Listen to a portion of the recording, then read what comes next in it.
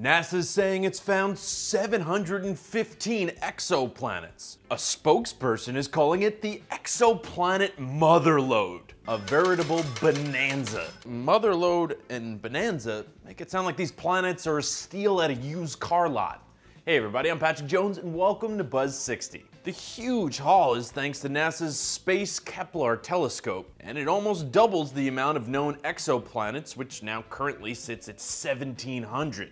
So what are the chances that one of the new planets has life bopping around on it? Well, unfortunately, of the 715, just 4 are in their respective stars' habitable zones. This is the Goldilocks space a planet can be in with respect to their star, making the surface not too hot and not too cold, but just right. And Kepler's just getting going. They're expecting to find even more planets, and hopefully a few of those will be in the habitable zone. Just hopefully not too habitable. We'd be jealous if we found a planet with a constant temperature of San Diego. Buzz 60, now you know, pass it on.